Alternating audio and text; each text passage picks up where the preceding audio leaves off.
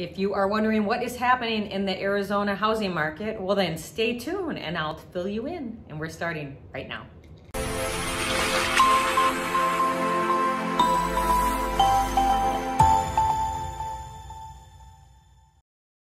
All right, we are back talking about the Arizona housing market and what is happening. So Arizona, like a lot of communities, a lot of people here have moved here from somewhere else.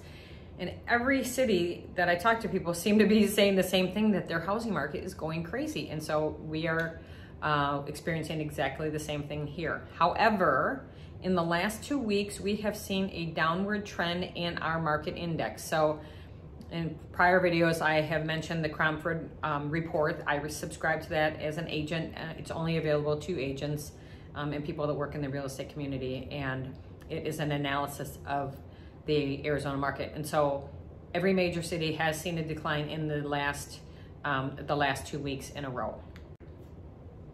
So what's fueling the cooling trend? Well, our inventory is starting to rise. Now, our inventory, and I'll talk a little bit more about that later in this video, but our inventory still is very low. But I am noticing that our demand is really just kind of hovering around the normal range. People would probably say that that they don't see that, because when a house does come on the market, it's like locusts coming and everybody bids on it. But that's really just because of our short supply. But the demand itself, when you look at the numbers, is considered in the normal range. We're also seeing that the sales count overall is good, but the number of listings under contract is falling, which also supports the whole notion about the demand index dropping a little bit. It's not dropping drastically like 20 points, but it is slowly chipping in a negative direction, I guess. All right, I'm gonna pop on here two different versions of the Cromford index chart from that I downloaded. And so the first one shows over time, over the years, what has happened with the Cromford index. And you can see the spike where it was 2005, 2006 with everybody flipping houses over and stuff like that. Then it dipped down, we had our housing crash and all that stuff. And then now you can see how much it has accelerated.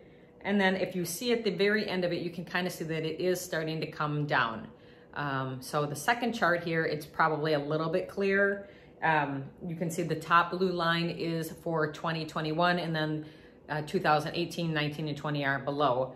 And you can see that the level is far greater here in 2021, but you will see that over the last few months, the trajectory has been downward.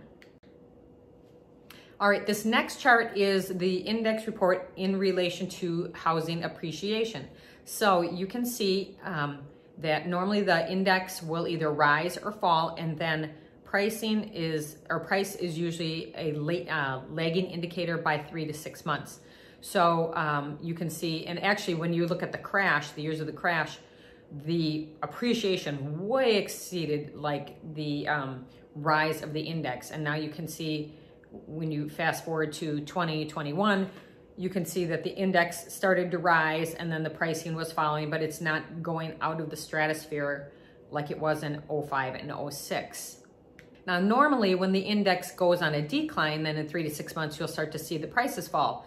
However, our inventory is so low that I'm kind of curious to see if that in fact will be what's happening, but it's going to be a long while. We have to get our supply right before I think we're ever going to start seeing prices really start to come down. They might flatten. The expectation is that the appreciation is going to flatten, but as far as going in a major negative direction, we are a long ways from a normal market.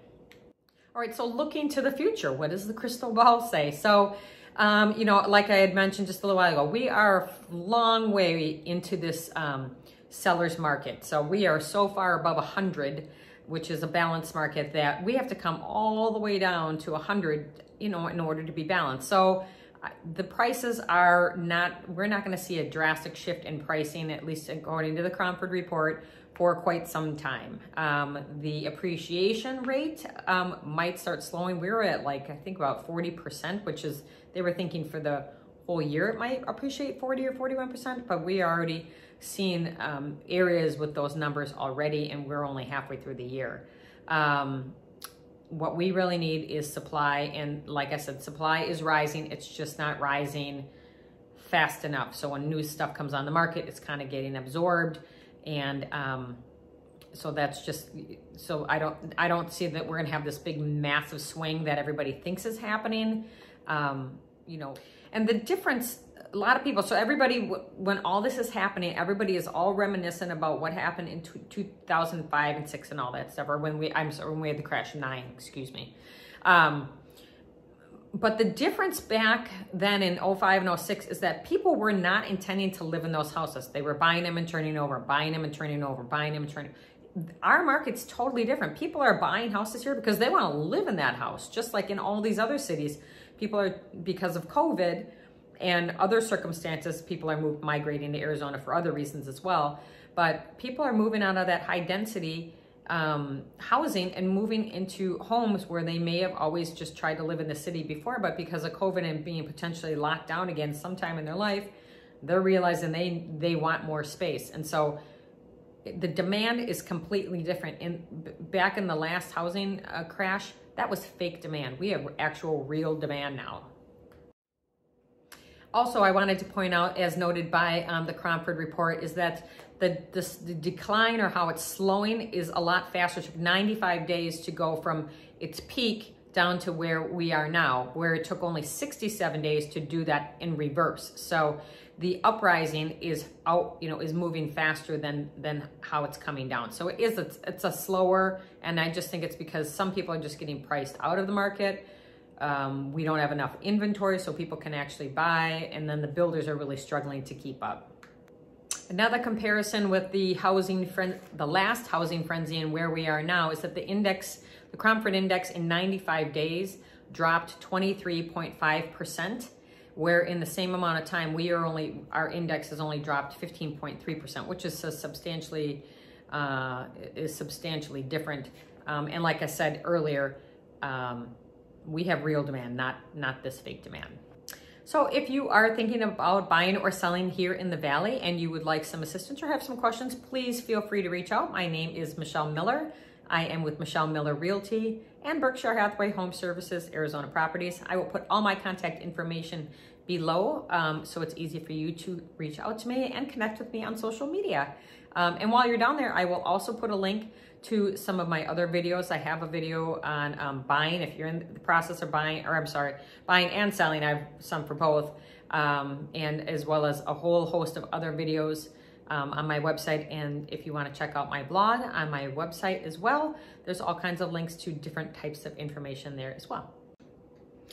And I also want to give out 2 shout outs. So if you're interested, Arizona is experiencing, I sat through a class the other day and then we were talking about all the industry that is happening and coming to our valley. AZ Big Media, I read a lot of stuff on there, and it talks about like we're having 2 big semiconductor plants coming here. There's a ton of industry moving into the Southeast Valley. It's a really good source of information. They are not paying me to plug that, but I just find it very helpful if you're interested in kind of what's happening on the commercial side in our valley. I also want to give a shout out to Arizona Silk and Flower Company for this lovely arrangement. They are also not sponsoring this video, but if you had seen my video maybe a few months ago when I moved, my friend Cindy was so sweet and sent me this absolutely gorgeous plant, which was an orchid that looked just like this, but I killed it inadvertently, and which I do with every orchid. But to kill a cactus or a succulent is pretty hard to do, so you know, thumbs up to me. So I had the Arizona Silk Company make a replica of it, and it looks so real. So I just had to give them a shout out because they just do phenomenal work. So anyways, I think maybe I'll have to go over into their shop so you can see all the cute stuff that they make sometime and do a video on that. But anyways, as always, thank you so much for watching, and we will see you next time.